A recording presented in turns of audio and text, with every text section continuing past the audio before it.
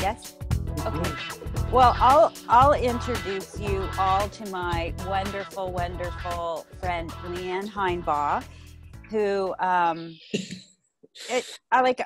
really, she needs no introduction because she's going to tell you who she is and what she does, and then give us some insight about the pandemic and what the culture that she lives within feels about it, and all of that. But I just want to say she's amazing. She does these wonderful, wonderful workshops in Santiago de Atitlan in Guatemala, and they're life-changing for many, many people. So it's something that maybe, you know, if you've never considered it, it might be something you want to consider, because I have to say I've done it twice, and I feel, you know, different every time I go. So without further ado, my friend Leeann, yay. Thanks for joining us, Leeann. Good morning. So in talking to Wendy, and thanks for having me, it's always fun to share with other cool chicks around the globe, right? Especially now. I'll tell you a little bit about myself. I'm happy to answer any questions. And I would love it if we could kind of go around once you know a little bit more about me. And if you have specific questions or curiosities, to let me know so we can kind of steer things a bit. So the short version is I was born in a very conservative, all-white farm town in Indiana, USA. And just always had this inkling that there was something more.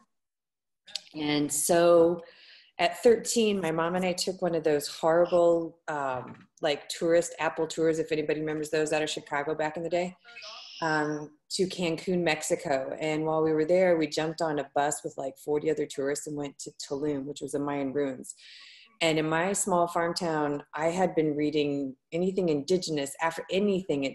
I knew there was something more out there. So this was my first foray into the world. Where I'm from, we rarely left our county. So to fly internationally was kind of a big deal.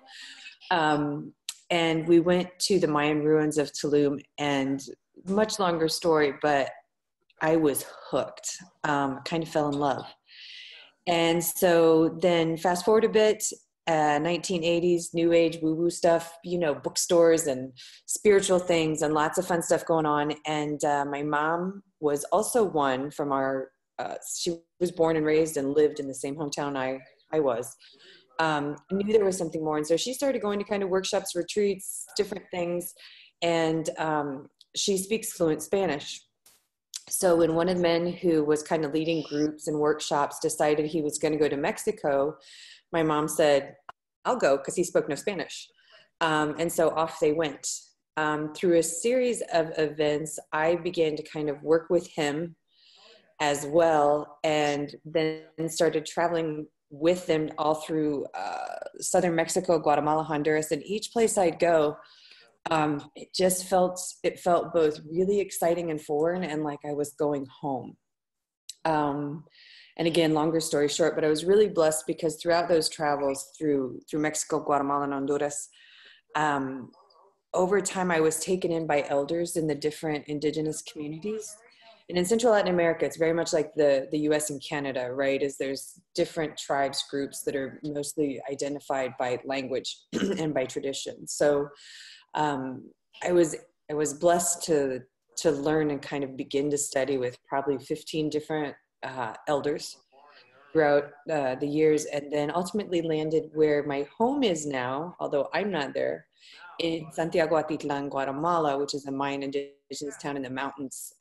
It's known as one of the most traditional Mayan towns still in Guatemala. There are a couple of others. And I joke, but it's true, and Wendy can testify. It's a little bit like the Wild West in a way, right? Would you say, Wendy? Oh, yeah. Yeah, especially when you're taking public transportation. And so about 15 years ago, I kind of stopped traveling anywhere else and landed there and got adopted. And what I should kind of share with people too is, as a child, I dreamt things, I saw things, I knew things. And where I'm from, that was not a good thing. Creativity, intuition, things like that were not encouraged. In fact, they were, in my upbringing, you know, Protestants weren't supposed to mix with Catholics. That was bad, right? So any little kid or child who saw or felt things like that, you learn both directly and tacitly not to talk about it. So it wasn't until I was a teen and my mom started those adventures, and Conrad, who's the man she was traveling with, looked at my mom one day and said, you know, your daughter sees stuff, and you know she feels things, and you know she's got a gift in there. Now, what I knew was I had had night terrors for 12 years and not slept, because I saw all these things would happen to me, and I had no way of making sense of them other than, you know, in the Western culture, to think that maybe I was crazy, maybe it would pass. And we had mental illness, an elder sibling of mine in my family. So that kind of expounded. So I share that in that the elders that I met along the road are the ones who just embraced me and helped me figure out what it means to have my normal be normal. And so now, when I'm not stuck in quarantine in Arizona, I'm taking care of my mom, who's here for cancer treatments. I live full-time in an indigenous Mayan town in Santiago. And that's home, quite a ways from my little Indiana roots. So that's kind of the general of how I came to be. And I think what it is for me is that I think our goal in life is to let our normal be normal, right? Is to find where it is that you live and how you live, that your normal is normal. So like for me, it's really interesting being in the States is, I'm adjusting back. It's not that I've forgotten. This is not my easy normal, right?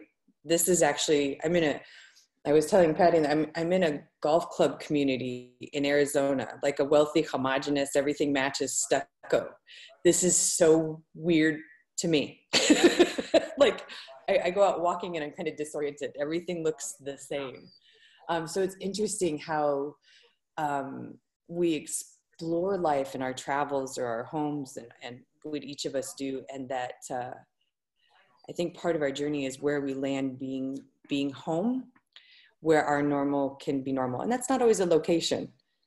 That's the people, the communities, the way we create it. But it's been a really fun journey, and clearly it's continuing for all of us. So Leeann, I see that you're wearing something traditional. So can you tell us about, and you know, I think it's probably something that grounds you, right? You're in a very unfamiliar place, but you're wearing something that you would wear if you were at home. So tell us about that. Yeah. So this is the only one I brought with me because this wasn't the plan. So one of the things that I love about my adopted home community, which we say, by the way, Sutujil, which is like saying Navajo or Cherokee. It's the Mayan group I live with and in. All the traditional clothes are woven on a backstrap loom. So particularly as women, it's really interesting because picture yourself, so you'd be sitting and you'd have your loom, which is a really long, the backstrap loom, and then it would be tied to a tree up there. So you'd have all these threads down, and then you would sit squatted with all your different pieces of that loom and move them back and forth. So the motion it makes is like a rocking motion, right? So even the forming of fabric like this is the same as a woman giving birth. That's like the birth contractions, and you're tied to the tree of life. So in our traditions, even weaving, we don't say something is woven, we say it is born, right? Whoa. And yeah. That's so cool. I think that's crazy. That's cool. Yeah, it's beautiful, isn't it? It is. And so when it's born, and, you know, again, you got that loom out in front of you. So this is its head up towards the tree of life, and the body and the feet, which are down by your pelvis, right? And so each thread in there, and it's a very complex loom. There's like, don't quote me on this, but there's like a picture of it? different. This loom, by the way, sorry to interrupt. Do you have a picture of this loom? What's it called? We can look it up maybe. It's called a backstrap. Backstrap, yeah. I was gonna say, see if I don't have anything. So normally I'd have paintings on my wall to show you. It's a backstrap loom. So it's all the threads going this way, and there's a bar up above and bar down below. And depending on what somebody's weaving, it's usually about a 6 or 7 foot long yeah. thresh. Is that what? You look up Mayan back. Yep, that's it. Got it. Amy's got it. That's it. And you actually see these all over. You see people, you see people weaving like all over the place. And it's not unusual. Yeah. This here, this wheat peel is actually not from my town, but I'm going to show you. So this is actually 3 backstrap looms. So from here, right there, out, that's one piece like you just saw in that loom. This is another one. And then this is a third, right? And this is double. It's all one piece, right? So it's woven and then doubled over. So when they're weaving, that's why it's that long, right? So what they say, hang with me a second, so you've got the head, the body, and the feet, and the weaving is born. And so again, remember the woman is rocking like this. It's of giving birth, right? It's contract, release, contract, release. And the women in my town also wear a headdress that is a big, like 16-meter long, looks like a belt that weaves around your head. That's the glow of grandmother moon. I'll find a picture and show you. It's called a tocoyal. So the reason I'm sharing this, because as women, it's pretty cool. So here you are weaving and making these clothes. You're giving birth, right? The process of giving birth to the cloth. Now on this one, in my town, it's all birds because the name of our town is Inchai, which means house of the birds. But this one's a beautiful old example. So all of these images, now on this one, these are woven in here. They're not embroidered. So imagine as you're weaving, there's a counting process, like a ritual. It's nearly, when you do it, it's like a meditation. There's a counting process that the children, the girls learn from when they're young with their grandmothers and mothers. So this is actually woven in there. That's not embroidered. So what it means is, and when there's a real mastery, check this out. You don't see a thread on the back. One of the reasons is this is the creation story that gets to be adorned upon you, that meets the physical world. This is the creation story. See these lines? These are the seasons in the cycle of the moon, grandmother moon, who's the great midwife. So as women, this gets worn against your physical body, and your story gets told to the world of what the creation story is. So all of these symbols on this one are like the roads, the planting, the cardinal points, the stars. This is like a cosmology, right? And then you would have a skirt that goes with this that is full of symbols also. Everything, and it depends on your town, right? Ours has just tons and tons of symbols, corn seeds and corn stalks and candelabras, which are the way we do ceremony, lighting the heart of life, moon cycles, seed cycles, and it's just chock full. Sadly, I don't have mine with me, but what it is so when those weavings are born, the skirts are foot loomed, actually. But when those are born, what it is as women, you give birth, these cloths are given birth to, then you adorn yourself in these as the seated replacement of the grandmothers before you, right? Because in Mayan culture, the mero mero, how do you say that? The main tree of life, there are many, right? As there are in most cultures, is corn, maize. So the way the elders teach us is that from one seed comes many, right? So we're the granddaughters, in this case, of the grandmothers before us, because from one seed we were planted and grew, and one of the seeds that came out of that is us. And so it's our work as women to carry, we say, the fingers, eyes, toes, and nose, the wisdoms of the grandparents. Our parents in this are intermediaries. We come through them, right? So when we're out planting our seeds and flowering in the world, one of the ways that we we know and we adorn ourselves, is to actually daily dress yourself in the creation story of what it is to be a woman, and to represent that lineage from the beginning of time, and to pass it on for the future young women to carry it also, so that the world continually gets planted. Wow. It's beautiful. Uh-huh. Makes my t-shirt feel really stupid right now. Well, one of the things that's interesting about it is that, and again, I'm very clear both within myself and in life in general, is that to judge one culture against another is a bad idea, because nobody wins there, right? We live in different cultures, evolution happens, things change. I do, however, believe that there is a gift in remembering what it is to adorn oneself rather than to have a bunch of shit.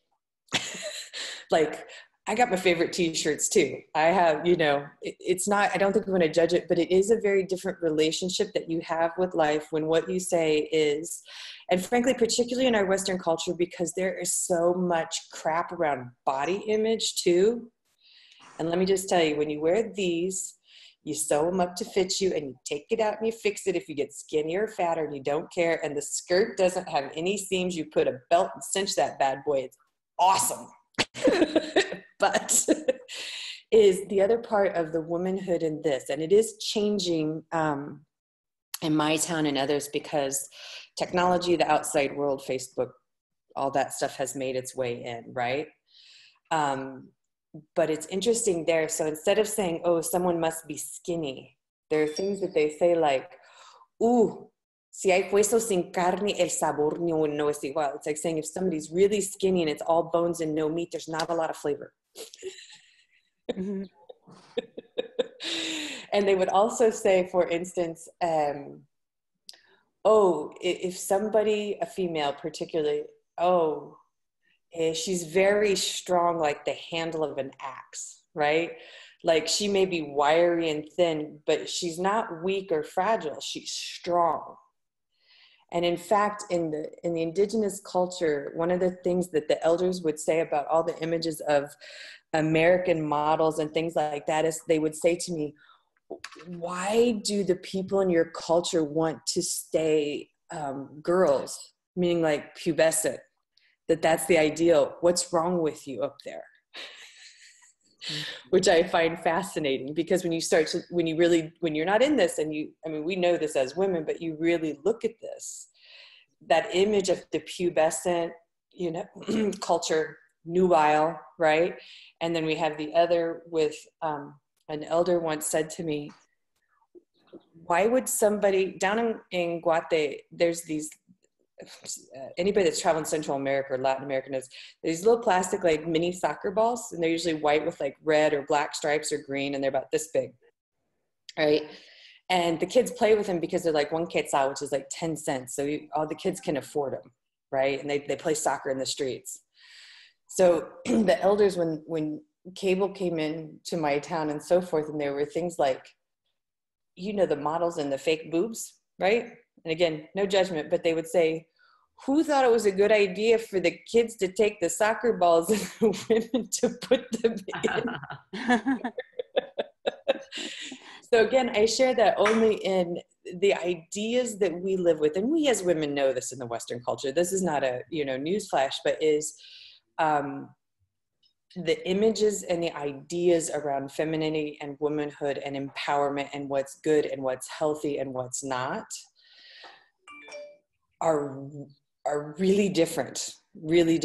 And to me, really, really see that when you look at what it is to adorn yourself. And again, you don't have to have hand-woven things. There is, I'll say, something incredibly wonderful about wearing things that are hand-woven. You also find you have a lot less. And they're very expensive based on, other things. Because this takes 6 months to make.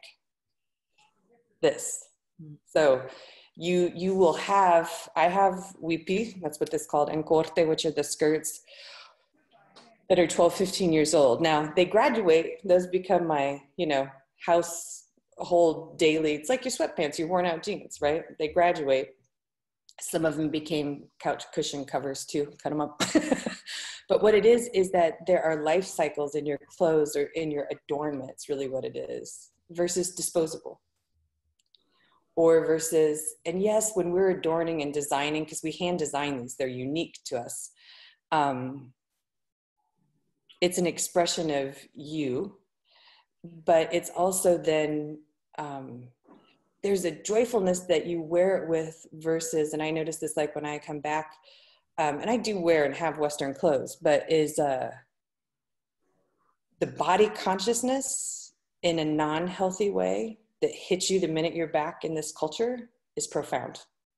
It's amazing how different it is. Amazing how different it is. So one of the things that the elders teach us is that you weave yourself into being, including your physical form. And we say you're longhas, you're chubby around your belly. Women at a certain age are supposed to have that. It's part of, you earned it, they say. And it's like your body is being woven into its being. And so sometimes it expands and it contracts like the breath. But that the happiness is finding where it is that you feel happy and you feel strong and you feel vibrant.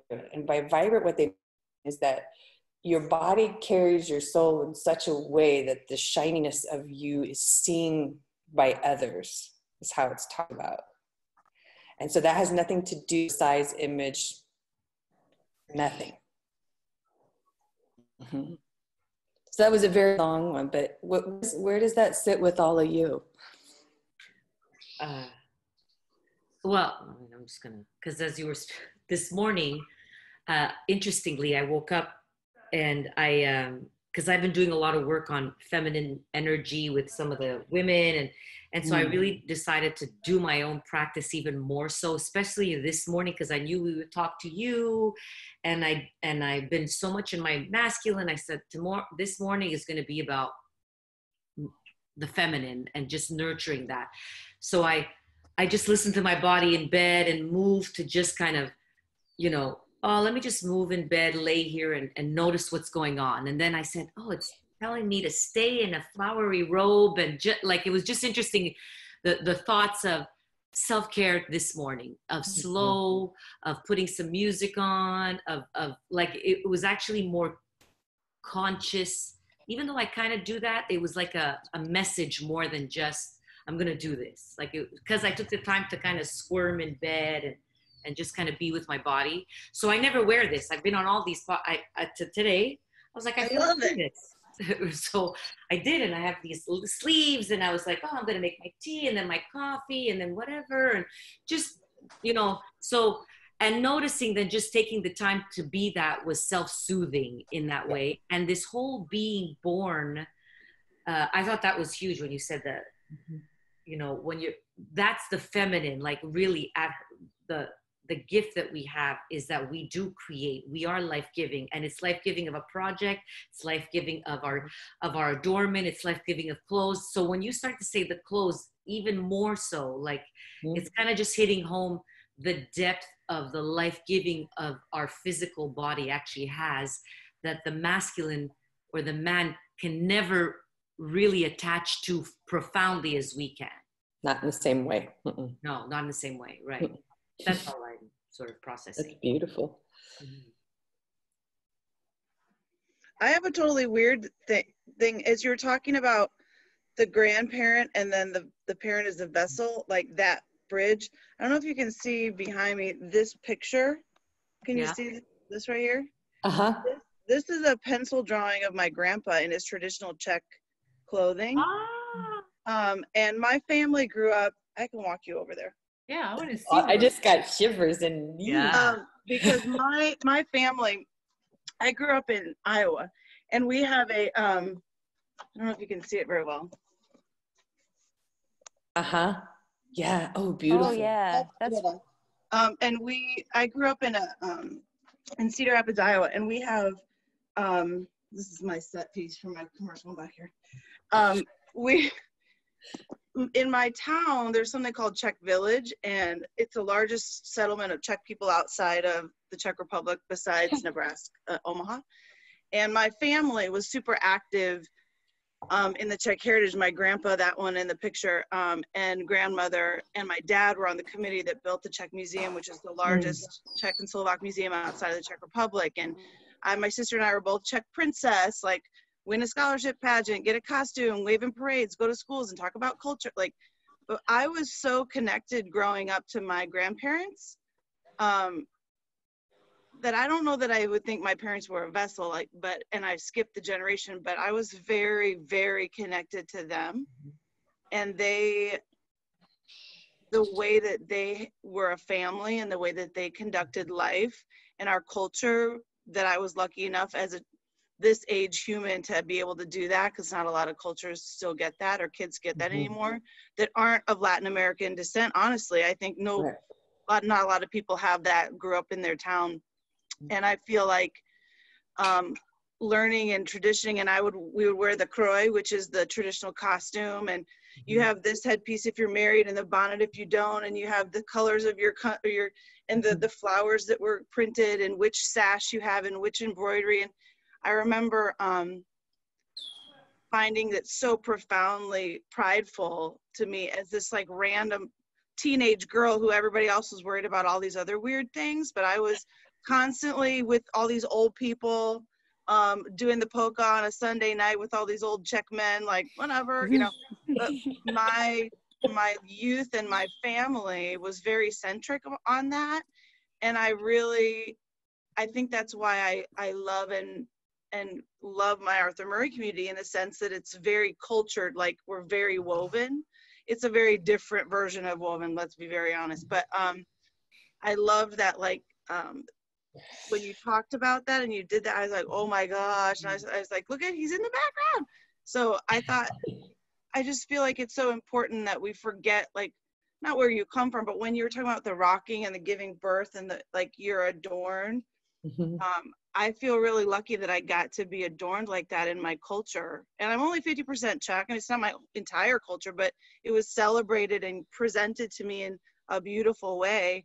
And I've always had that, I've had that hanging in every place I've lived since I graduated from college. And it's a random, like, piece of art for most people probably, but I love it, you know? So I don't know, I was really taken by that, like, string of woven and culture, and I love that.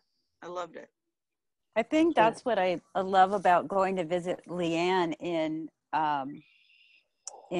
Santiago, is that the culture, it's such a community and everybody helps everybody else. And I just finished reading that book called Together by Vivek, that Brene interviewed, that we all listened to that, right? Oh, yeah. And that's what he was talking about, was that community that's missing from most of our cultures in North America, or at least the US and Canada right now, right? Those cultures. And in some ways we're critical of the immigrants. I know I hear this here. We're critical of the immigrants who come to Canada and yet they stay with their own people, right? And stay in their own cultures, but that's their community, right? And that's so important for people because they feel like they belong to something, and it's something greater than the individual. So I think that's really spiritual. It's very spiritual as opposed to religious. It's very spiritual. Oh yes, yes, of course. And so that's one of the things that I really love about where Leeann lives. That is the culture, for sure. Yeah, and Amy, one thing I just, with that whole process that way, just a little other nugget on that, it's called cherished, which means the seated replacement. And again, it's really interesting. So when we say that the parents are the conduit or the vessel, it means it's like a gifting and an honoring that the soul or the part of the nature of who we are gets poured through them and out, right? So it's kind of like, again, that corn stalk. So from one seed comes many, right? Ears of corn. And then what happens is by seasons of corn and within families. Like, so when corn is planted in it and we're blessed that it grows, what any good farmer or caretaker tender of that does is says, okay, part of this we eat, part we set aside, and part we hold and pass on, right? There's like a relationship with the corn to ensure that then the next planted seeds will provide fruit again, because that's really what cares for not only the grandparents and the parents to give the children, but the entirety of the family and the community. That makes sense, right? Mm. So they are a vessel that gets passed on, but that's a gifting, like, because how do you say in English? By experience and by time, our grandparents are wiser, right? They just are, because they've had that. Elders are a huge part of every old culture. Everyone. So their wisdom, then their children get to be the givers of life in that. So life to them to you, and then it loops, right? Almost like this, right? It loops. And so they are the vessel, but it's like the other way it's talked about, which is synonymous, is it's a garden. And so typically the grandchildren learn from the grandparents the wisdoms of the gardening. The parents take care of their daily needs. It's very much like it is in any culture, right? There's a different relationship there. And we have to remember that historically, families lived communally. It's only in the modern era, since industrialization, that even here in the US and Canada and the westernized world, that we didn't do that. So we've lost a lot of what that story embodies. But it's one of the greatest gifts. And I think it's one of the great sadnesses that, I mean, it still does exist some, but that in the Western culture and the modern world now, we have very little of that grandchild to pass on, and it gets lost in a matter of a generation or two. It gets lost that fast after hundreds, centuries, thousands of years, and we lose it. Mm-hmm. I think it's one of the griefs that our world has, because it's such a beautiful thing. Mm-hmm. Interesting. Mm-hmm. I feel like now, in you saying that, like I should take more time to talk to my parents, and say, okay, talk to me about some of the traditions you had. Mm-hmm. That. So it's an interesting thing, and it's, I think that's always a great thing. I did some with my grandparents, but I think most of us wish we would have done more. But one of the things that happens in our world, and I don't really actually have an answer to this other than what the elders have shared with me, is that things like the breaking of family, the breaking of community. I mean, the reality is in the Western world is we're incredibly individuated, right? And we're incredibly driven towards the outer, and the outer drives us. And I say this with all respect, is we have our meditation practices, we do these things, we go out in nature, but it's a tune-up, not a way of living, right? Historically with humanity, that is a way of life. Our relationship with ritual, with ceremony, with the earth, with that which feeds and nourishes us. And as modernization, industrialization took hold, we moved farther and farther as humanity away from that connection and the connection with our community, because the more prosperity we have, the less interdependence there is with our neighbors, right? Mm-hmm. We go buy what we want. We go do what we want. We don't have to have an interdependency. And I'm sure for many of us, even as kids, the neighbors watched you. If you were out of something, you went to the neighbors to get it, right? I mean, we had a garden and we had extra beans. We took them to the neighbors. We were getting the apples off the green apple tree, and we knew instinctively who those extras went to. You just took them and gifted them, and our neighbors did the same thing. Do any of you live in a place where that happens today? Do you, Jennifer? Yeah. Cool. Tell us about it.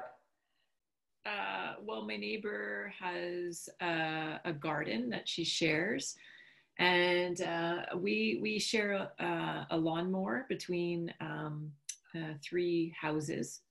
So, and we're all, I don't know, we just all always connect with each other if I need to borrow something. So we're definitely closer knit that way, you know, where some, you know, in reference to, say, maybe not knowing your neighbors or anything like that. Mm-hmm. So they're usually my first go-to when I'm needing something or looking for something. Or, you know, it, like my neighbor across the street, her sharing her veggies and stuff like that. And I'm doing a garden similar to hers this year. So hopefully I'll be able to do the same thing and share the veggies. How did you all create that? It was organic. Mm-hmm. And out of need and necessity, like the lawnmower. And maybe we're all cheap, I think, too. But it was, yeah, we're all cheaper. Like, well, why should we have all go out and each buy a lawnmower? Like the neighbor was getting rid of hers. So we thought, well, the 3 of us will just adopt it and share it and use it. Yeah. That's awesome. Yeah. So she's always asking. Yeah. That totally makes sense. Like, it totally makes sense. Like, why does everybody need to have a lawnmower? Yeah, like everybody doesn't use it at the same time. You know? Yeah. No, I think that's great. That's like a community lawnmower. We should do more stuff like that. Yeah. And I think it's that that street specifically, because I go see her every weekend. It's like the middle, it's your typical middle class, right? Like, can you feel, because there's kids, there's some people that it's not that when the people have a lot of money and they tend to isolate more. They just make a bigger house to be more secluded compared to that middle ground. That's the feeling. The kids are in the streets still, like kids play in the streets there. Now, I don't know if it's just because of COVID, but there's always kids playing on your street, Jen, like all the time. Well, usually in suburbia, every single neighborhood, there's kids. Not every single. Let me just say, well, maybe, I don't know. But I notice your street, as soon as I drive up, from the moment I get on your street, all the way to the top, it's watch out for the kids. Yeah. I rarely have that It's a cultural thing too. What's that? It's a cultural thing too. Sure. Yeah. So just things like that to like, there's something about the kids are always outside, the houses are nice, but not over, I mean, just on your street, there's no big, huge houses, but right the next street over, there are. Right, I find it interesting that your street specifically has all that medium size.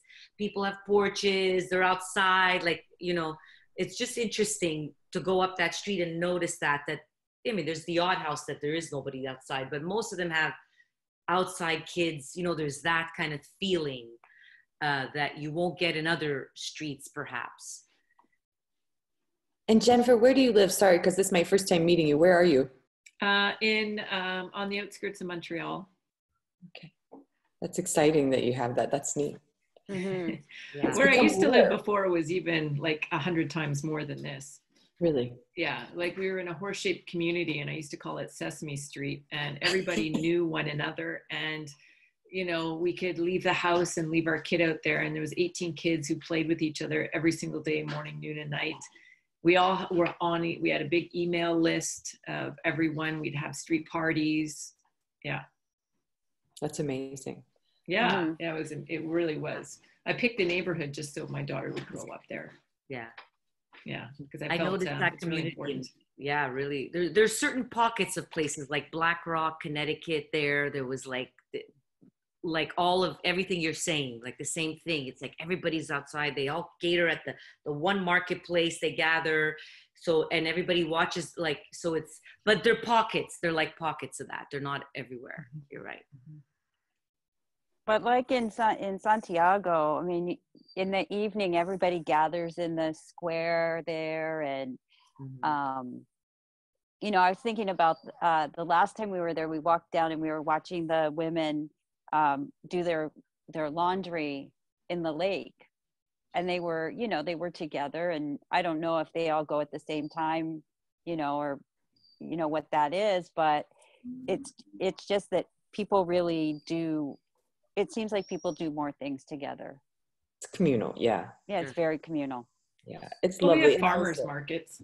I mean, I find there people can, like, I go to the farmers market not too far from here. It's always the same people.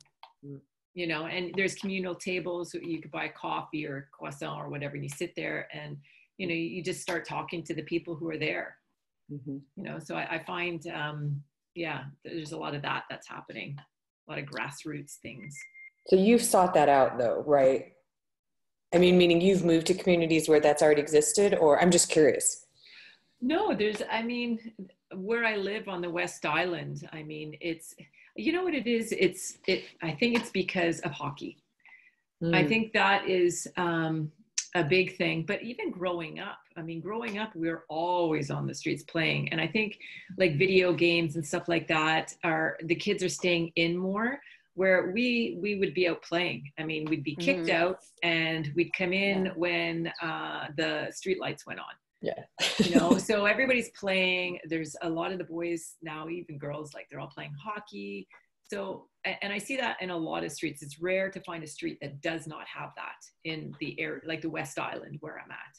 But like I said, it's a cultural thing too. There's like some cultures that it's not part of their upbringing where they come from, right? So they come here and they're the ones you don't really see it much. But for us, like Catholics and WASPy people, you know, that's how we grew up, right? You know, I'm talking, you know, say third generation Canadian, and all across Canada.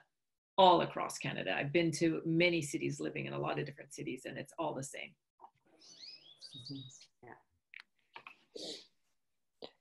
Do others have that? Oh, go ahead. Go ahead. No, go ahead. Well, no, I was just curious because I think that's really lovely and inspiring that it's still there, because like where I grew up, you don't see it anymore. You see it in little tiny pockets, but as the norm, not much. Yeah. Well, I think also too, there's been, especially with what's happening now, this new change of, you know, eat dirt is good for the kids, building their immune system, you know, playing, getting off, like we're realizing the electronics aren't healthy anymore, you know, like it was all great at the beginning, but now, you know, we're going to start seeing more grassroots things, you know, even the schools, you look at the schools, they're doing more vegetable gardens, they have more, green roots clubs, and there's all kinds of new things, you know, for education. And I think that it's a big lifestyle shift that's starting to happen. That's cool. Yeah, hoping anyway. Yeah. Well, that was you know, it was interesting in this book. There was talking about a lot of that same thing, and what they were talking about, the things that people were doing to have more community, and to get the kids in school to be, you know, because there's been such issues with bullying and things like that, is to get the kids more compassionate and empathetic. And they have all these different programs that they're introducing in the schools, which I think it's amazing, right? So yeah, that kind of stuff is really good, for sure. So yeah. So Leeann, just to, not to switch gears, and if anybody wants to keep talking about this, but I know that we've talked a little bit about the Maya perspective of the pandemic. Maybe you can share some of that with us, and what that perspective is. And so whenever I get asked to talk about this, I always want to share with people I'm just giving you the pieces and parts that have been passed to me in oral tradition. You'll hear many others, right, about what this is about. And also that most of us heard something about the 2012 Mayan calendar, right, in some way during that time. And it was all fear-based and into the world. And shortcut, spoiler, that was fear-based Western bullshit. It's not true. So we kind of have to go back to that in order to talk about what this is about. So, and again, it's that. So I just wanted to share that, like, typically if somebody were to tell a story about this, the stories are epic and multifaceted. That's why you see me stopping. So a story like this would typically, you would sit for 6 to 8 hours to talk about which part of the story here and that one over there, and someone else would add this, and then it would come back, and it would be that way. So I'm giving you a really, really tiny synopsis, but so what happened in the ancient Maya, meaning, you know, you see the pyramids and so forth, and in the Mayan traditions, in most areas, we're talking at least 3,000 years of lineage, if not more. So that's a big span in humanity in terms of culture and traditions being carried unbroken. So yet today, when you look at this, for instance, you will find these same symbols on those pyramids from classic Maya and before, which is 600 modern era and back to before modern era. So the importance of that is saying that when the Mayan traditions speak of prophecy, they're talking about lineage. And in the word prophecy itself is a little tricky because it doesn't actually translate very well based on cultural inflection. Prophecy, the best way to explain prophecy, I mean, those oral traditions of when people were told this was how it's going to unfold, or these are the things to be aware of, is really more about advisements. Right? And prophecies aren't there in the context like a lot of things are portrayed in terms of like, into the world, run and hide, stockpile all your stuff so you're okay. There's none of that in the oral traditions in that way. That's fear-based, right? And that's self-individuated, not about the collective and Mother Earth. That's about a person being afraid and grabbing your own stuff. And the other is to say that when we're advised that certain things are going to come and play out this way, it is an offering, almost like a ritual. It's an offering us to say, here, this is what we can give you. Do with it what you can or what you will in the best way for you, right? In the best way of humanity. So when we say prophecy, that's really kind of how it lives. It's an offering and a wisdom from the elders that spans centuries. So when we talk about oral tradition in the Maya, and this, by the way, is not just the Maya, these stories of this time exist in pretty much every indigenous culture of the entire Americas, right? In fact, the story keepers, or carriers as they're called, started meeting, this is true story, in 1963 in Peru, because they had been the keepers of these stories, and the ancestors had advised them that this time, this modern era time, would come, and that they needed to care for the stories until the time came when they would join with others to begin to share them. And in many traditions, again, these are talked about as the seeds, and oftentimes actually the story keepers are also the keepers of the original seeds. There are banks of original seeds of squash and corn and vegetables and herbs that native traditions have kept hidden and guarded. They're seed keepers and story keepers, right? So in 1963, when they got together, and this is important to the Mayan aspect too, is that they knew the time had come for them to start to join. Now imagine 1963, mountains of Peru, no telephones, internet, anything. And if I'm not wrong, I'm lousy with numbers, I think there were 23 or 26 story keepers who came from all over the Americas, call it Turtle Island, North and South. And they began to gather there to tell the stories.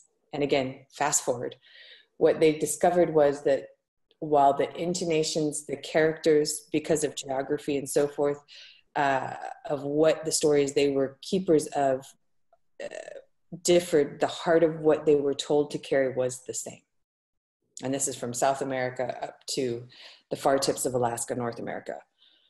So when you see, for instance, the United Nations Council of the Indigenous, that's part of this. When you saw, if anybody watched the Dakota Access Pipeline, the protests and the coming together of the grandmothers there who led that, that's part of this. Those are part of the stories of advisement we were given. Now, in my community, the heart of what was shared with us is based on the Mayan calendar. The Mayan calendar goes in like just under 500-year cycles.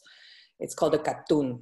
And a katun is that cycle of of time. So one way we make sense of this, again, is to go back. So right before the conquest and the Spanish came and all the disease and so forth, the wise ones, which we call nahuals, then the wise leaders, those would be your scientists, astronomers, shamans, healers, all your council folks that cared for and led the community, said, we are entering a katun, a cycle of great suffering, not just for ourselves, but for people like us all over the world.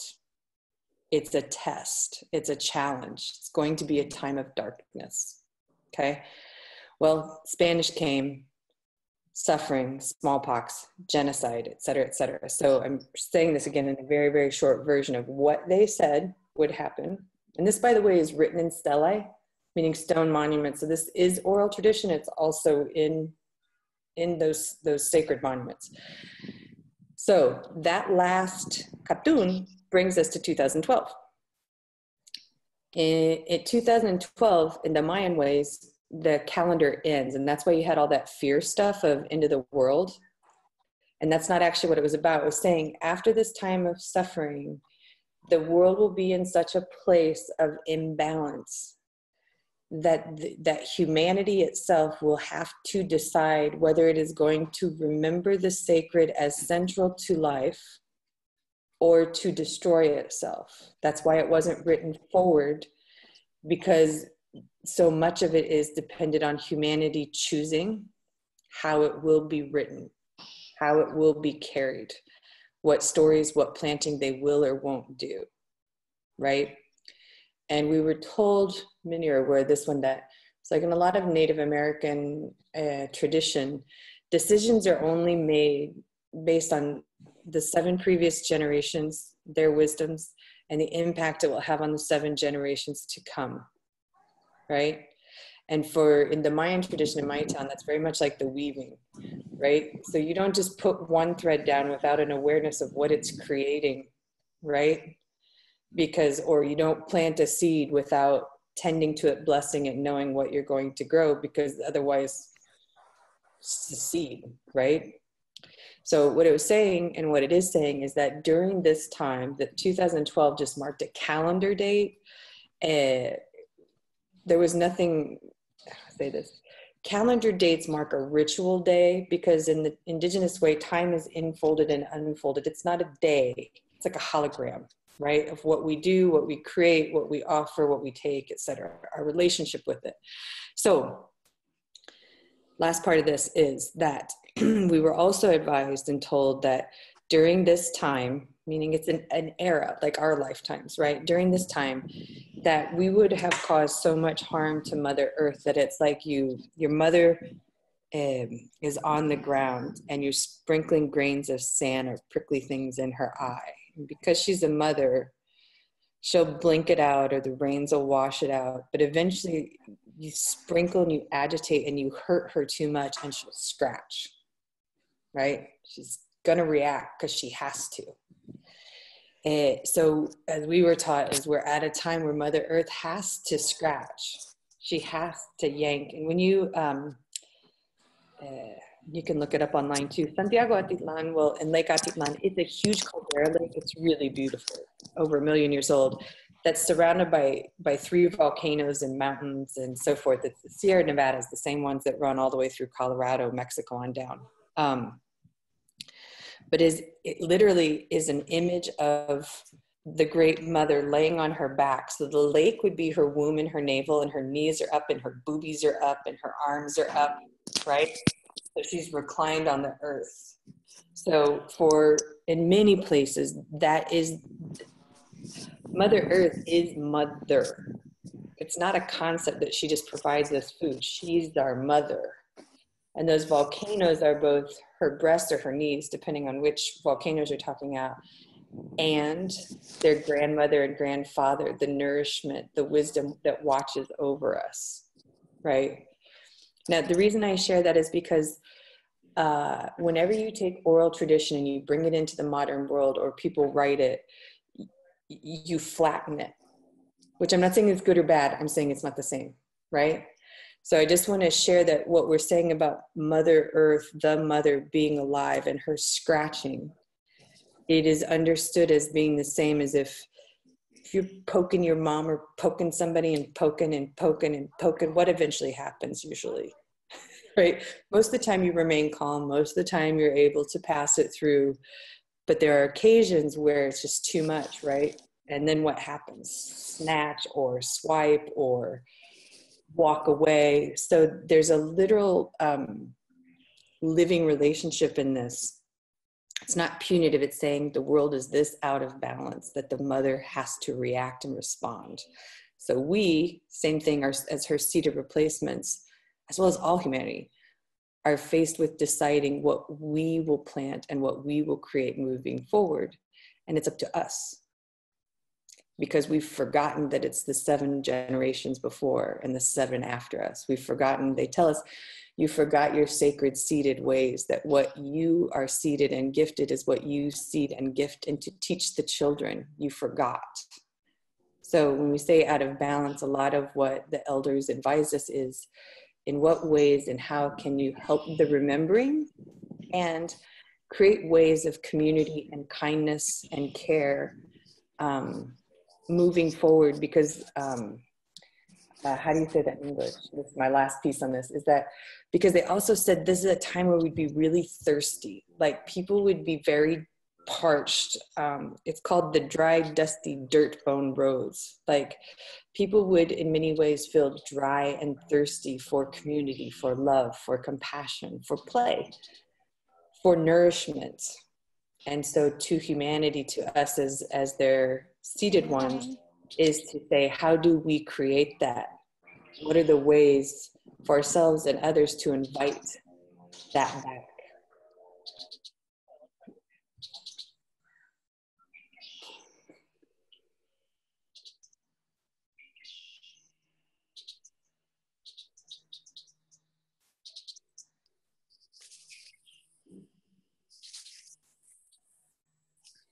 I just want to, because I know we got dancers in here.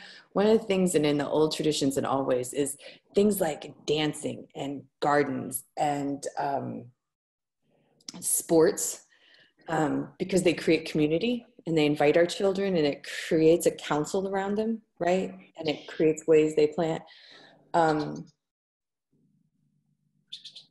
Groups who tell stories, like whether that's cultural or elders. They also said that one of the great breakings we would have is that our grandchildren would no longer know their grandparents. They would not live close enough to one another to do that thing we were talking about, right? So the rejoining of elders with our kids is such a vital seeding soul thing, right? How do we do that? How do we create that in a modern world that we don't live communally? And I'm just throwing those out there to say the prophecies weren't about this being in the end. They're about a calling and an invitation to say, what do we choose to do with this? In what ways can we begin to remember the sacred, to remember our kindness, our care, compassion, community? Sacred isn't germane to a religion or a tradition. It's not. It's about being aware of more than ourselves. And my last piece in this is, we were told the world will become so afraid that people will hide in their homes. People will hide away with the windows and the doors locked. The way the elders would say it is, so they can't hear the birds and the wind can't blow. They'll hide in their homes in such a way that not even the dust messes the floor. They'll hide in their homes in such a way that they'll forget the day and the night and the seasons, because they'll be so afraid. So for me, and I can only speak for me and for others that I know I've talked to, is this is one of those, of the hiding in the homes, this pandemic. So some people ask, did they say this specific pandemic? No, it doesn't work that way. It's that these things would come because of the imbalance we had created. And so for those who were taught in this way is, not blindly, but it's a knowing of, yeah, this pandemic is part of this. It's part of the calling of what we'll choose to create. And do you, Leeann, feel like you see hope that people are noticing that? that there's an imbalance that, I mean, besides the people in this, I mean, some people are like at it, but like globally, like not globally, I'm not sure how to even ask that question, but if you, I do have a lot of, I do have hope. I absolutely have hope. And what I often say to people is that maybe for my own sanity preservation as well as my humanity. I mean, and it may, but no, I do have hope. And one other piece that I didn't mention there is that in all of these prophecies too, what is also told is that during this time, those who can guide and lead the change and the healing are women. Part of this shift is from the masculine to the feminine, and it's not in rejection of the masculine, but it's saying because we give birth and we know how to do this stuff that Patty was talking about, that the women stepping into leadership, because this is a death and rebirth. I mean, the death is happening, right? It doesn't matter what's in your backyard or my backyard. Shit's dying. Like, this is way out of balance. And I don't say that in a political way. This is not sustainable. It's what we have right now. It's just not. Science, life, I mean, those are factual things I'm saying in that way. So the calling of saying, may his soul rest in peace. I was with a gentleman who was like a head storyteller and shaman, and he knew and understood, for instance, that the women needed to be supported. Now, here's what I like about this. He would not say that the women need empowered, because that's wrong.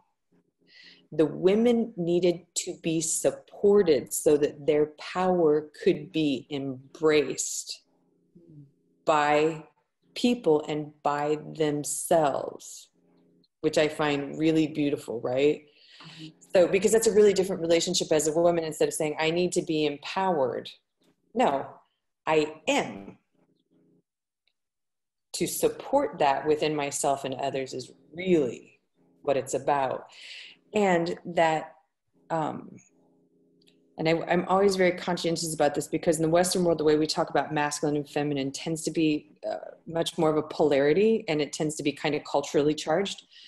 What we're talking about is, in the feminine, is the ability to give birth, the ability to regenerate life. That is a feminine aspect. Men have it too.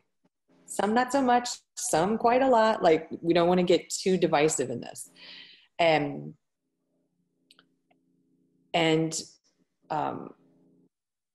that the women must be cared for and supported in standing in the rebirthing process, because it's grandmother moon, the great whole full moon from the night sky, which is like the womb, the void of darkness, who shines light to give birth. She's actually the grandmother of weaving, grandmother moon. So it's the feminine also that is called to remember how, we say to remember how to weave, to remember how to give birth. That doesn't matter whether you give birth to a child or not, it has nothing to do with that. How to give birth and how to support others, like midwives.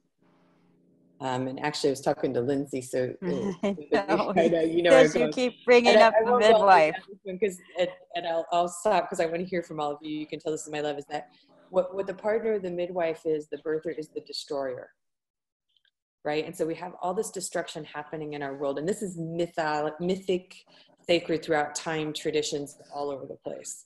So when you have the great midwife, who's the giver, the caretaker, the guider of birth, the destroyer has to be in balance with that, because anytime there is a seed planted, right, it explodes in order to become what it's going to grow to be. It's violent. When a star is formed, boom, sperm and egg, boom. If you magnify that, it's like a cataclysmic sci-fi film, right? So when we talk about the destroyer, we're not talking about harm. We're talking about the commission of the destruction or the sacrifice. That's why that's in every faith and religion and tradition throughout the world, of commissioning a sacrifice for the rebirth, right?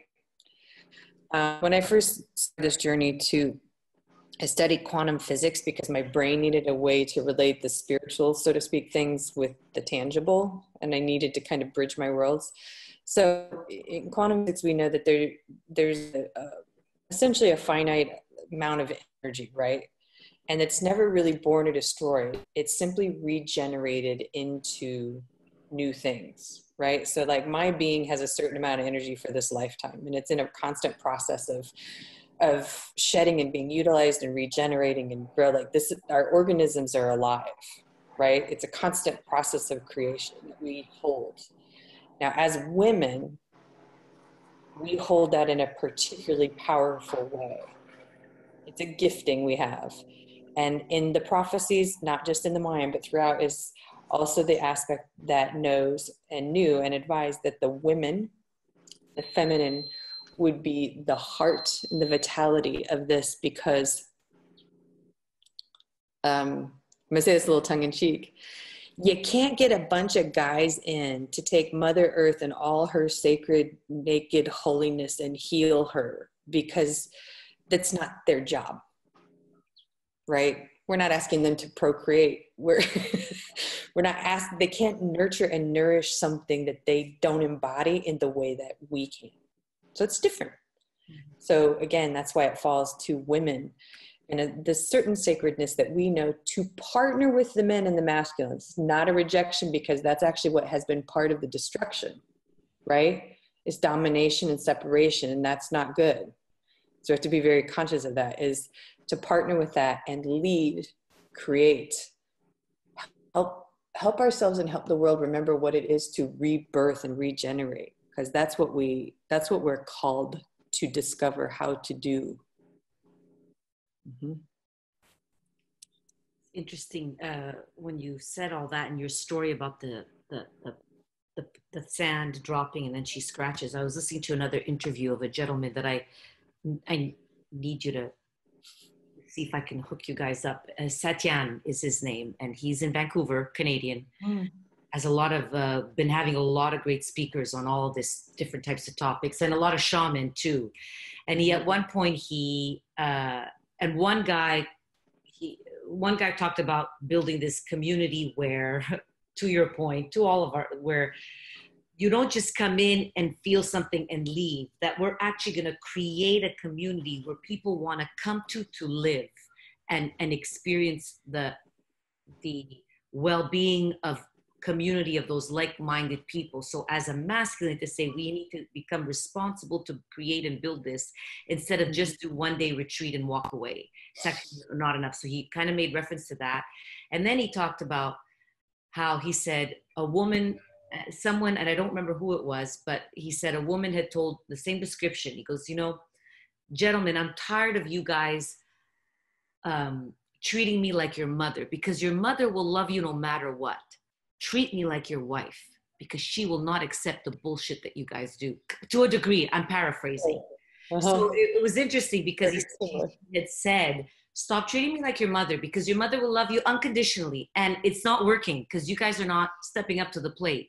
Treat me like your wife, because she only wants honor and to be, you know. So it was just to that. Yeah, just to add to what you were saying. Very the same. Well, I've been feeling intuitively exactly what you've said.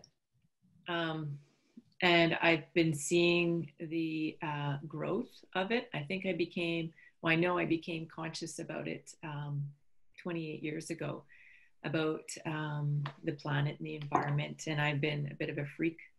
I've had a freak on about it since, in a good, healthy way. And especially with the device of social media, I've been able to watch it happening more and more. Women's groups, people voicing more of their opinions. And I'm noticing a huge shift taking place, especially in the last 10 years. Videos happening about, bare feet on the earth, trees their roots talking with each other underneath. The word shaman, we're hearing more and more. People are taking courses. People know it's healthy to get out in nature. I mean, that's just like tiny bit. But I see it more and more. And this is such a huge opportunity. We're at this great divide right now.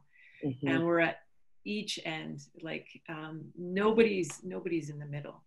We're at one end or the other end. And it's the yin and yang, the fear and the love. And this is where we are. This is where we're sitting. Every system that we have in place, their own ecosystem is at that. Our government, our healthcare system, our planet, our everything, we're facing this polar opposites.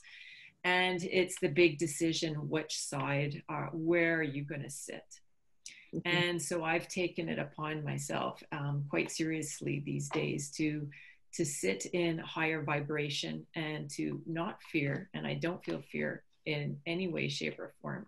Zero about this whole virus thing. I'm trying to be compassionate, empathetic, but I really honestly feel that we are living this as our karmic obligation, and to find balance. You know, we're all here as one soul or individual souls. We're always trying to find balance, and you know, the planet is a soul, our government has a soul, the animals have soul, we have souls, our communities have souls, and we're always collectively trying to find that balance and it's through love and keeping our vibration high and sitting in that seat. And that's our big decision, is where you're going to sit and how, and there's opportunities now. I mean, people are doing Zoom things, you know, like, look at us now.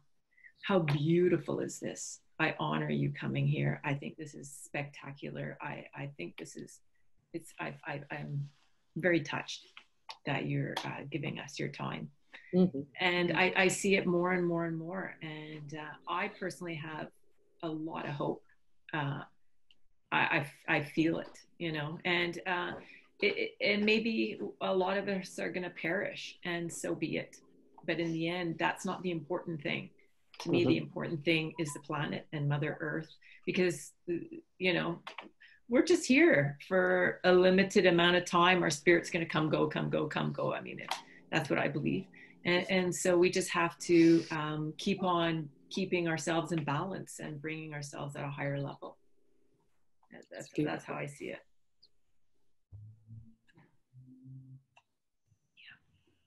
Yeah, I even, I'm sorry to talk. No, go ahead, Betty. I was, the other thing I started doing was this thing called medicine movement. And part of the whole thing, because it's based on a lot of indigenous. Thank you. So, and this morning I was looking at their sort of mandala, so that when you dance and you move, you're inspired by the mandala, which is the earth, which is who we are and what we've accepted, to fire, which is our expression, to water, which is allow us to purify and cleanse, to air, to look at our calling, to go back into the ether of the phoenix, which is the transformation, so that your movement and your intention goes through the flow of that, so that there's an internal healing process that we all have to some degree, that you can allow your imagination and your body to go through that. So I thought, because I've been doing that every week, and this specifically geared on the actual healing, which, as you're sharing this, is just an extra added, you know, again, this sort of merging of all these mindset and cultures, and how, and there too, they talked about community, and here we are as a community, all of us every Sunday going through this communal Zoom transformation of our essences, of our souls, through this process of the mandala and the healing, and using the earth elements and through movement. So yeah, it's been interesting. I find leaders and tools are popping up more and more and more, because the witches back then, not even that long ago, were all being burnt. And I mean, you know, verbally shamed and burnt and not accepted. And now they're revered and welcomed and honored in general. You know, it's a great time. I find we are in an incredibly special time. Yeah, I would agree. One thing I just want to offer that's an interesting piece of the work and the the things that we're all standing in and being part of in this regard is vital. And it's also interesting, one of the advisements that the elders said to us, and I'm looking down because it's hard to do this. I'm often translating from like Zutukil, which is a poetic, like each word means 10 things to Spanish to English. So bear with me for a sec, is that they said to us, there will be, during this time, there will be a remembering of the old ways, that sacred we're talking about, right? So when you look at things like, we got yoga, we got all this stuff going on, and they said, it will be like little infant tiny seeds trying to remember again, because people will have forgotten. So the word remembering literally is very interesting. It means to remember, not here, to remember, to re-put back together, right? To reweave, to re-embody, to replant that. And one of the interesting parts of that process is that whether it's, and this is true of humanity across time and space, and I think will always exist, but it's one of the really fascinating parts of this, is that practicing yoga by and large in the US is not the equivalent of what it was in its home country. Christianity brought from another land here out of its birthplace is not the same as its birth origin, right? It's just not. It's an extenuation, it's a replanting or reseeding or adapting of it. And there's a reason why this is important. People then, and I'm going to say this jokingly because I lived in Colorado and we have a village at the lake called San Marcos. And when I lived in Colorado, it was Boulder, Colorado. So just in this group, I'm being overly blunt. So you get a lot of people in that who feel a calling and they get really excited, and all of a sudden everybody's a shaman. Everybody's a healer. Everybody's a this, right? It's because of that thirsty hungriness. And that's good, right? But here's the trick, as the elders taught us. So for instance, Wendy introduced me as a shaman. That's not embarrassing for me, but I would never introduce myself that way, ever. Yeah, I know. I get that. Yeah. And I'm using the word loosely. Yeah, I know. But here's the interesting part. So what the vessel is. I don't mean to interrupt. Why would you never introduce yourself like that? What makes you say that? Well, because it's such a sacred thing, and it's because it's a funky little conundrum, because if you were born and raised in the culture, the people know who does what, right? So like as an example, if somebody from another town came and said, so you wouldn't introduce yourself like, I am this. It's about that, the pride. It's not, it's something you live, not something, it's not a title, it's something you live. There are words for it. And you would only say that in certain like council circles, right? It's like right now people are saying, well, I'm a leader. You're not a leader if you have to tell people you are. That's exactly right. That's the exact truth of it. You're right, Amy. And right now in our company, that is very clear. People with titles of leadership are not necessarily the ones leading. And it's interesting, like that you said that. I didn't mean to interrupt you, but I thought you said something that I would want to investigate. So thank you. No, absolutely. And so what it is that within a company, within a community, so like people come to, and this took me years, by the way, and I don't have it 100% figured out, but like when we do retreats, like Wendy was saying and so forth, or when I try to do my website, it is one of the weirdest conundrums I go through every time I've done it over 30 years, because it's like, I can describe what I do, but it's not innate. It doesn't have titles and labels, because the sacred context is that, so if somebody came to our town, let's say I'm hanging out with my other friends for the sake of conversation that are also shamans and healers or have their own little gigs going, right? Meaning that's their work in the world. And somebody came from out of town and said, I'm looking for a shaman, because this happens. And I'm talking other parts of Guatemala or Latin America in our town. And people just go, who's sick? Who's sick? What is their sickness? They won't say, oh, so-and-so and so. No. Who's sick? What imbalance do they have? How long have they had it? And everybody waits and watches.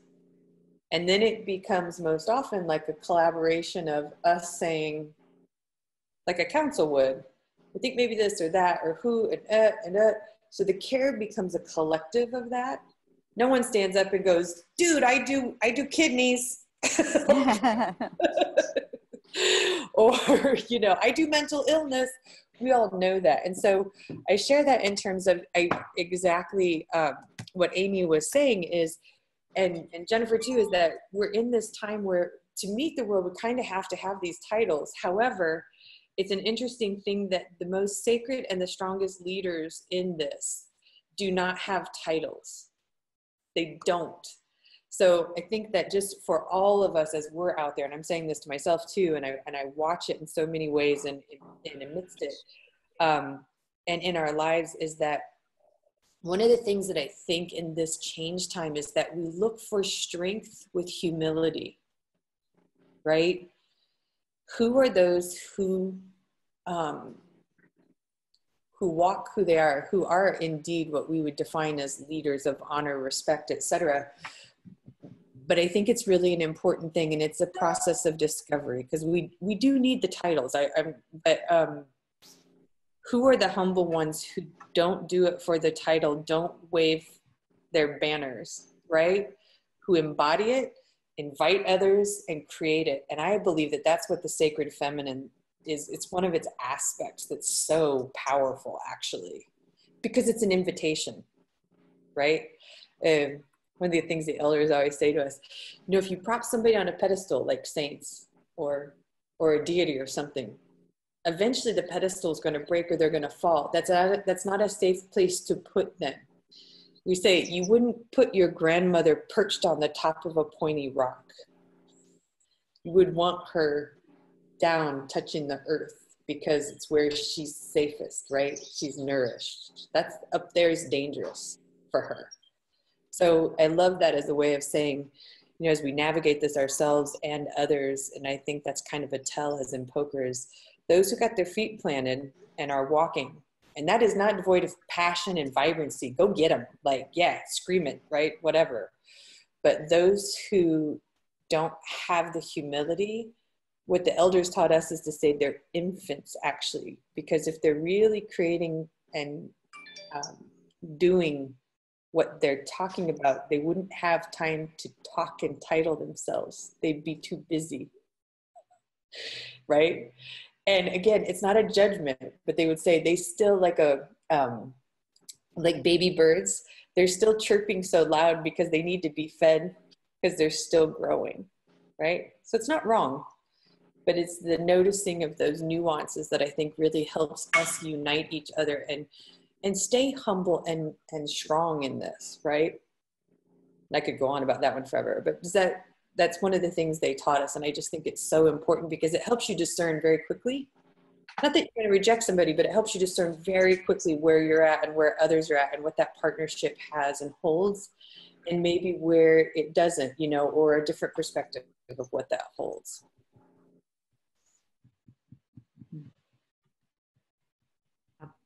Very cool. That's so go ahead, Patty. No, just it was a big one because for me too, and I still go through it. I'm in and out of it with this whole trying to be this public persona of something. But my big resistance to even getting started was, is there too much ego attached to this? All of that, because part of it is self-promotion. So there's it's tricky. It is. Yeah. I can just share, and this is an ongoing process for me as well. I've been invited to be on TV shows and reality things and all kinds of stuff. And consistently I've chosen not, and I'm not waving a flag to say, oh, look at me, humble over here. It's because I can't figure out how to balance it yet. It hasn't gotten clear to me. I don't know how clear it will get. But what I have discovered over these years is that if your heart knows it's true, and we're just human. And by the way, ego is not evil, right? If it's part of what gives you strength and bolsters you to help carry out something that needs to be carried, then give it a hug, right? And I've talked to the elders about this too, is as long as your heart knows it's true. One of the elders said to me once, If your heart is pounding and telling and talking to you, and in our way we would say the ancestors are in there beating the drum with you, the grandmothers and the grandfathers are touching and telling you to go, then you honor that and you go, right? And then you have to navigate the pieces in the process, but that's how they have taught us to discern. Beautiful. Mm-hmm. You know, we have to honor our soul's purpose. Absolutely. We've come here for a good reason, and that heartbeat is speaking to you to push you into that direction. Mm-hmm. And yeah, I really believe we all have to honor ourselves and follow our heart, our, you know, our soul's purpose, and be authentic, because, you know, we're given these gifts, and what a shame it would be if we don't share gifts. We are meant to be here and share our gifts. And if it's about, you know, the promotion to get the word out there, to share your gifts, I mean, we're set up. I mean, we've set it all up a certain way to be able to do that. Right. You know, just, you know, as long as, like you're saying, coming from your heart and it feels right, you know, go with that. You know, and I agree 100% with the ego. It's there for a reason. I don't think we should be shaming it, putting it in the closet. It's got a purpose, and we have to use it right. You know, it has a very important part in our lives, and it's not to be put in the closet, but it's to be watched as well. You know, you know, we always have to, but that's the consciousness of ourselves, watching ourselves, you know, while we do things, and not just doing it, you know, doing things deliberately. Mm-hmm. Yeah, it is the I guess the penetration of that masculine energy, right, to infuse the value that's necessary, because you have to kind of stand on that belief and share it to some degree. Yeah, and you need that masculine energy sometimes to enact things and carry it out in the world, because it comes from within us, right? But you got to get it out there. And by the way, I'm just charging my computer. I have a battery issue, so I'm still very much with you and moving around. And the other thing, I work with a lot of business people. Over the years, I've been blessed to work with everything from Coke execs to entrepreneurs like a friend Wendy and others, and therapists and personal growth folks, you name it, which is one of the fun things, one of the great blessings of my life. And I have created a book kind of in this regard, for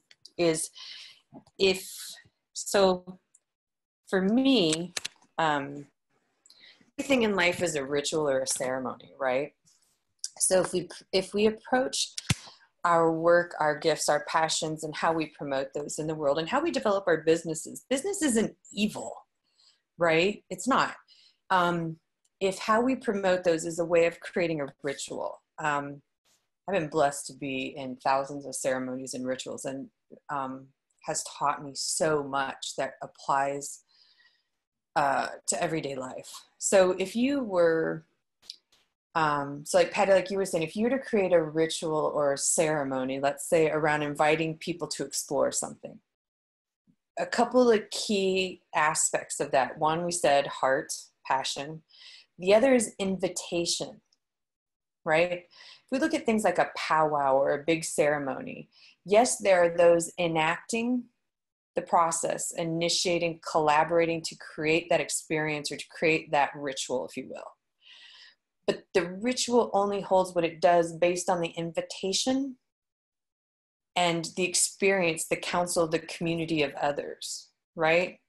So I think that's a way, whether you're doing, I've also worked with comedians, whether you're doing humor, promotions, whatever, it's about the heart, the passion, and trickster humor can be part of it. It should be. It's one of the most powerful medicines we own, right? Is playfulness okay?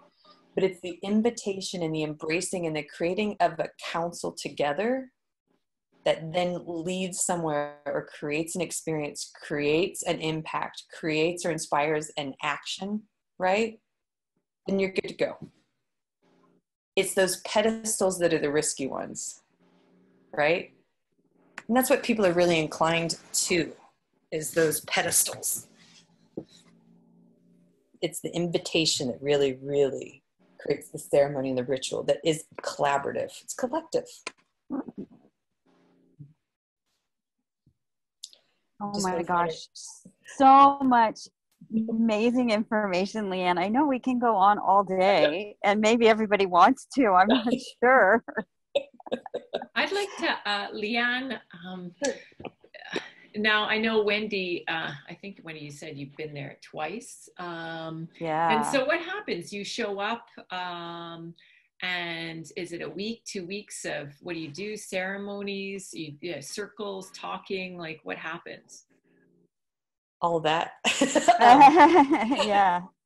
Usually every group's different, meaning I have groups that we organize and then people come, or I'll get a group of people who ask to organize their own. So there's some deviation. And here we go, modern world.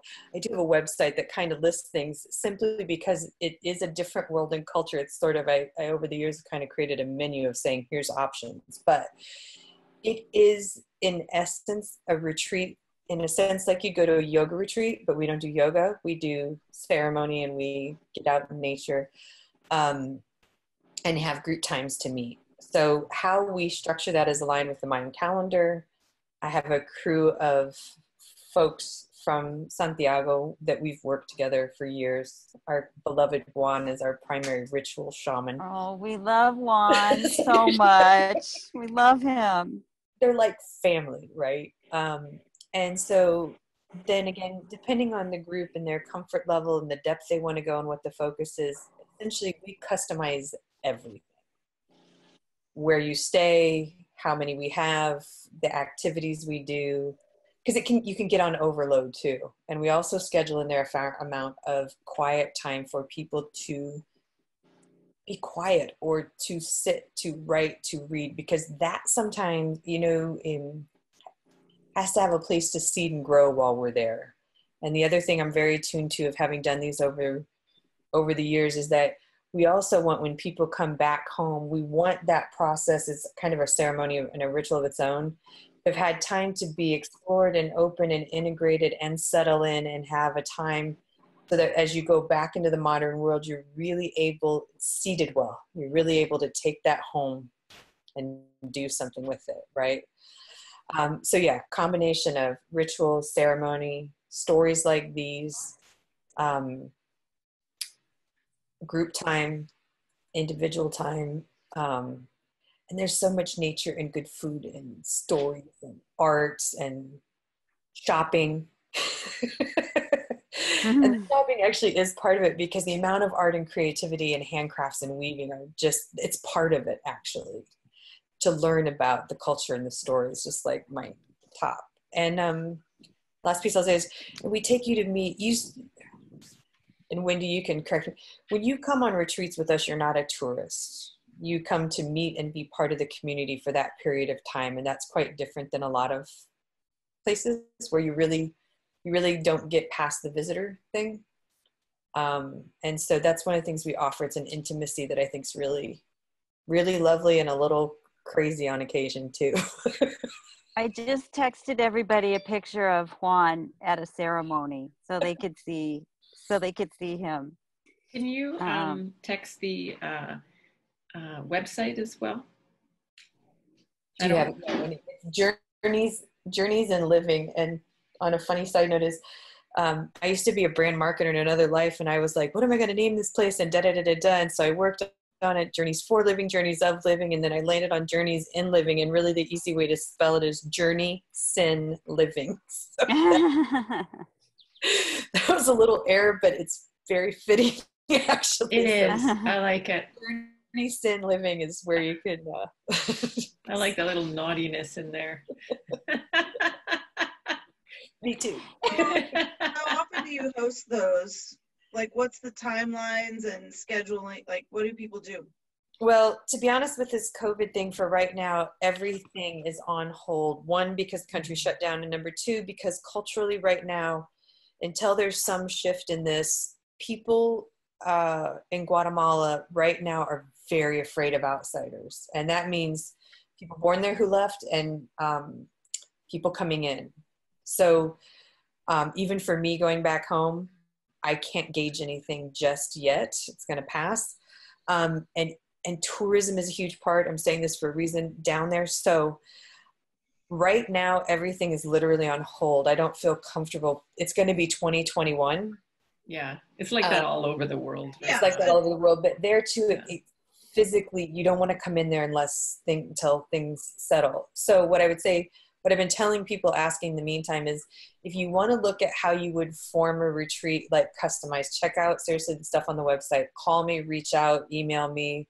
We can start to create something and then leave the calendar dates open. I have about 3 people doing that right now.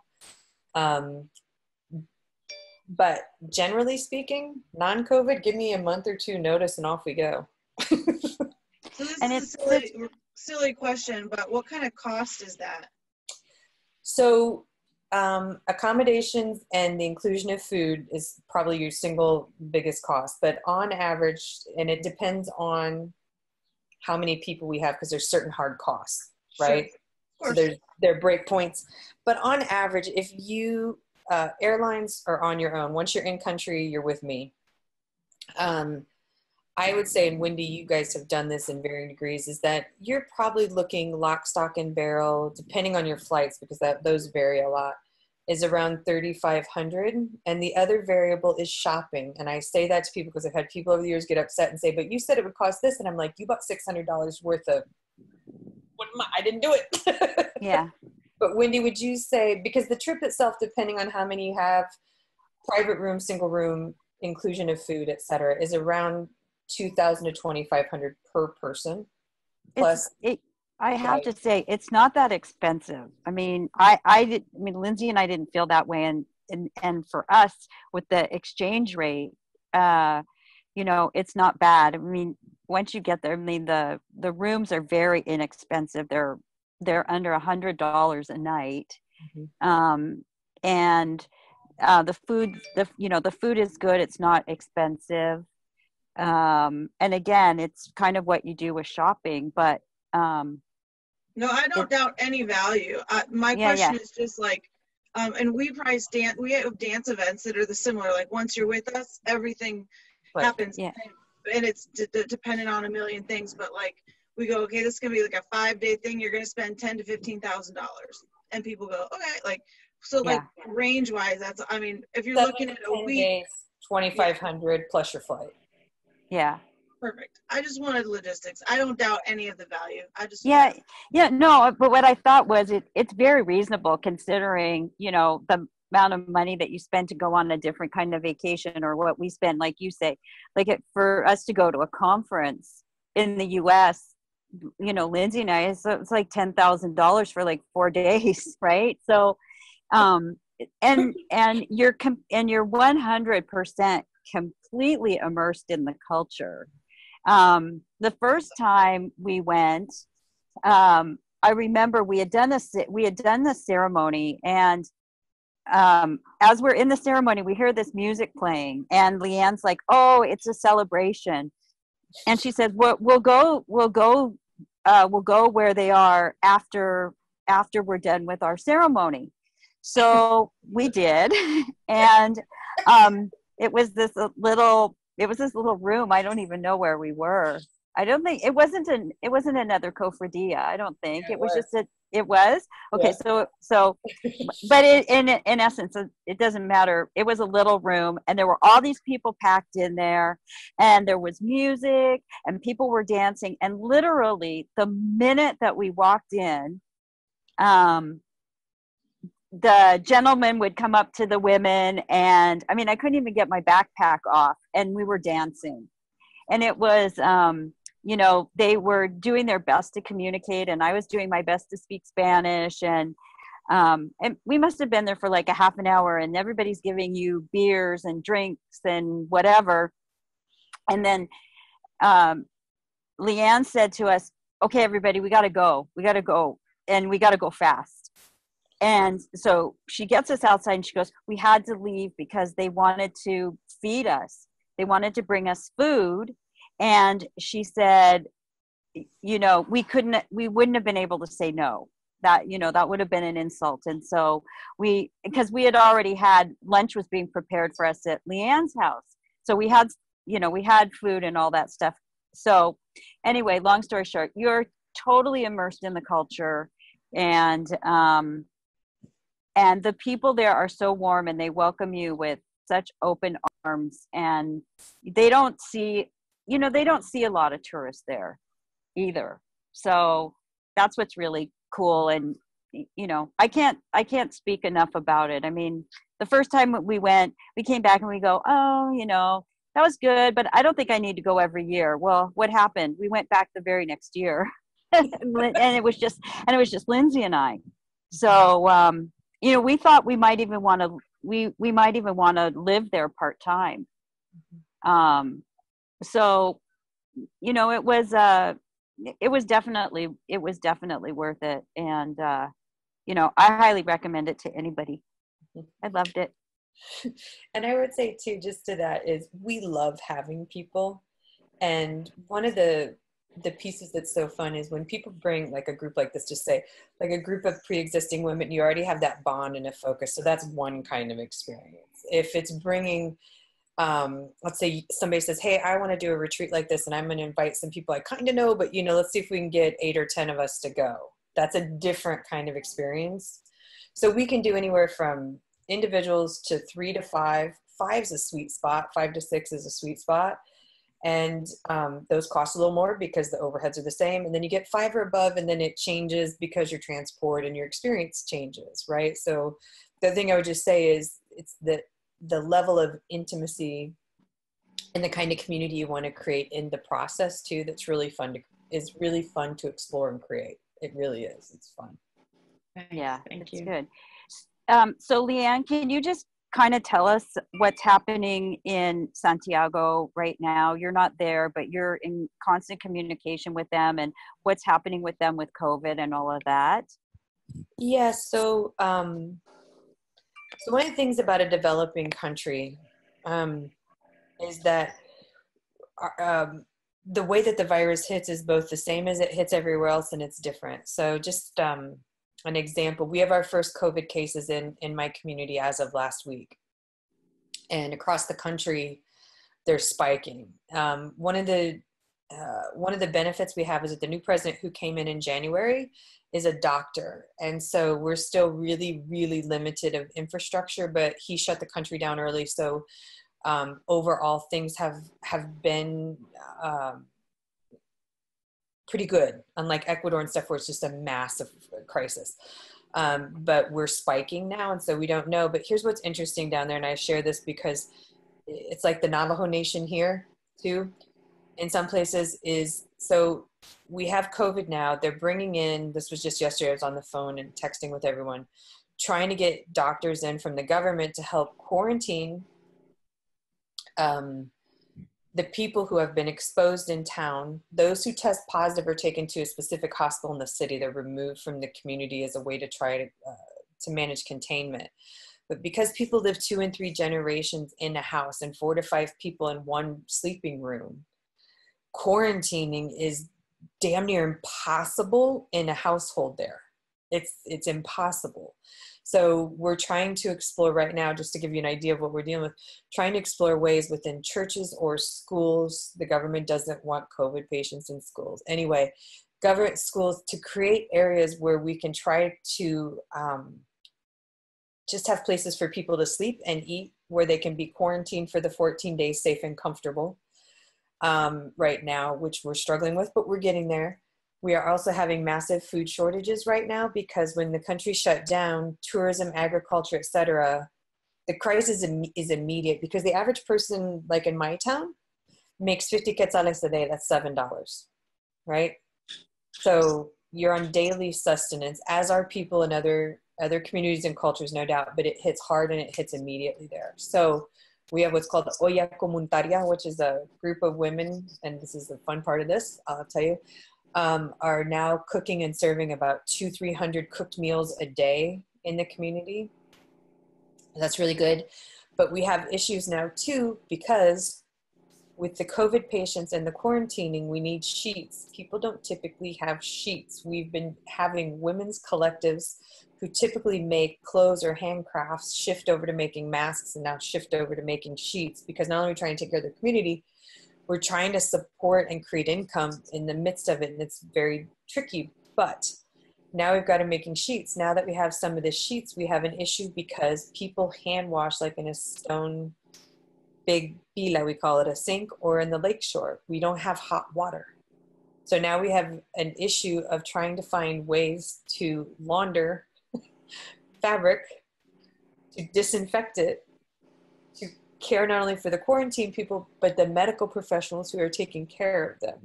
So again, I just share that with you because it's such an interwoven, there isn't a quick way we do this. But what I can say, the other thing we're managing in this, and why food and safety and these things are so important to us, is because the people in the community by and large are very afraid of outsiders right now, and very afraid of those who have been exposed or who may have been exposed. There's a major fear, which is very much part of the culture thing going on. So the more stable we can keep some medical care for the crisis and some food supply for the crisis, that is actually vital to keeping the community from going on a tipping point, right? Amongst many other things. These are just where we're focused. So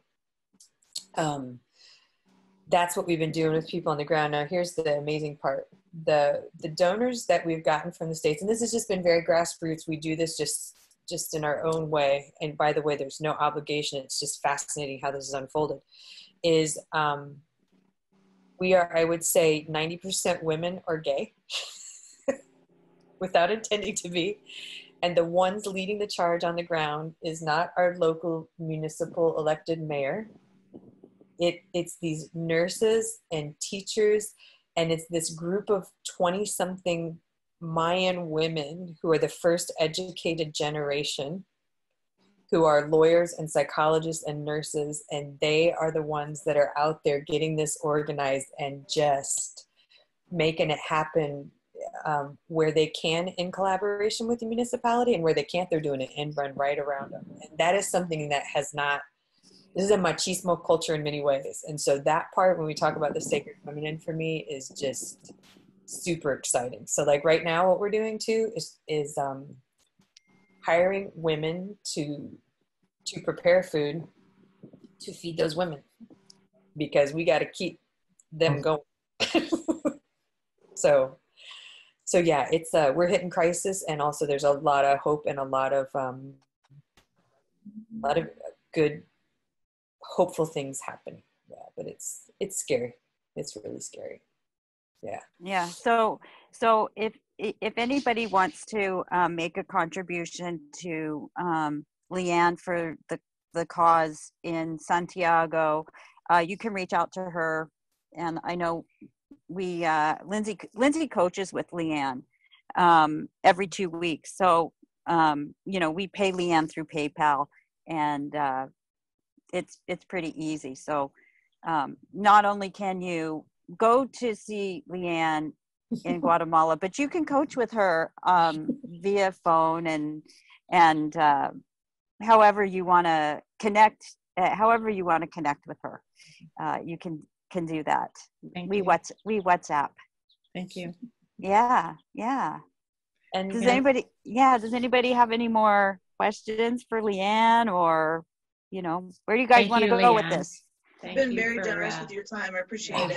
It was awesome. It's a pleasure. And I want to say thanks to Wendy and thanks to all of you, because anytime, and especially during this time, to connect and share with a group of women, with all of you, is actually part of the prophecy itself, of creating councils of wise women and sharing.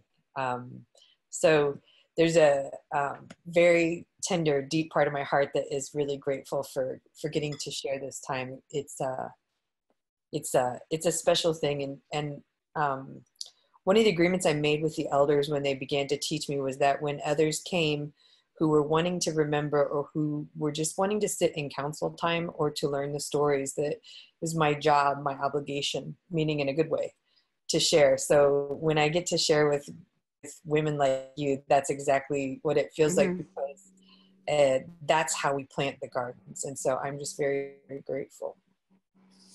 Yeah. Thank you. It's awesome. This has been a great 2 hours of my time spent. That's for sure. And if anybody has any questions about going there, what it's like. I'm always happy to chat about it because I have some wonderfully fond memories of being there and the whole experience. So I'm always happy to talk about it. Thanks, Wendy. Yeah. And anybody to reach out to me anytime. Facebook, email, WhatsApp is the best way to usually track me down for anything, or just to say hi or to chat, or yeah. That's more than welcome, and I would love that. So awesome. Anyways, I gotta go, ladies. I have a thing at noon. All right. Love you all. Sending Thank you. Bye. kisses. Bye, everyone. Bye.